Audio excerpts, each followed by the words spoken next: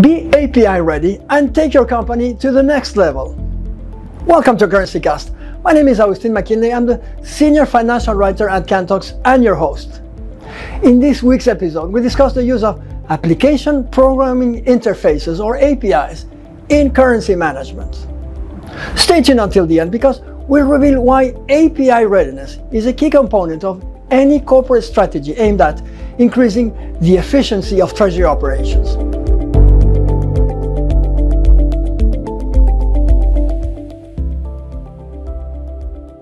So what's an application programming interface? An API is a software-to-software interface that provides a way for two or more computers to communicate with each other.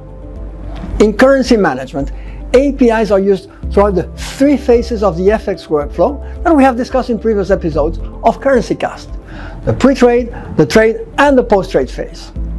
Let's look at this in more detail. Pricing with an FX rate involves using a currency rate in the pricing formula. How does the API handle that process? Companies can choose the connectivity settings that best suit their priorities in terms of their IT resources and security requirements. There are two options for integration: pull-based and push-based connectivity. In pull-based connectivity, the API delivers data updates as requested by the Treasury team. A GET API call, performed from company systems, allows teams to receive the latest FX rate. Now, three things to note. A, there are no limits on how often the API call is sent, or on the number of currency pairs that can be requested. B, a response is immediately received. And C, the response includes the currency pair, the tenor of the exchange rate, with a spot rate provided by default, and a pricing markup. In push-based connectivity, webhooks allows Treasury teams to automatically receive FX and pricing updates derived from their own business rules.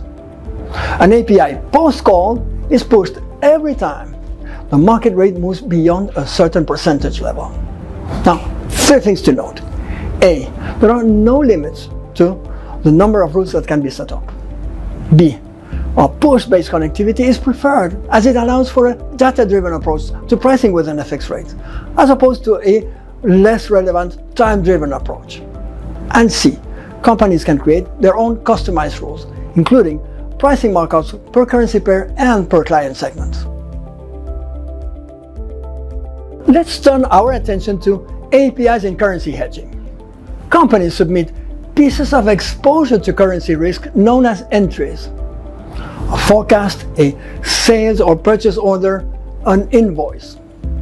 An API call to submit an entry includes date, the amount, currency, the counter currency, the direction to buy or sell, the spot rate, and the value date. Two things to note. A, an API enables real-time submission of the relevant information, thus optimizing the process of exposure collection. B, APIs enable a critical component of currency management automation solutions: perfect end-to-end traceability. Along the journey from entry to position to operation to payment, each element has its own unique reference number. And traceability greatly enhances the quality of your reporting. On top of the advantages cited in terms of pricing, hedging, and reporting, API readiness brings a number of benefits to CFOs and treasurers. Exposure information can be collected from different company systems: ERP, TMS, booking engines, and others. This is a requirement, among others, in hedging programs designed to defend the budget rate. Spreadsheet risk, including data input errors, copy and paste errors, formula errors, formatting errors, is completely removed from many processes. Finally, the digital treasury becomes a reality as API readiness simplifies and shortens further automation projects.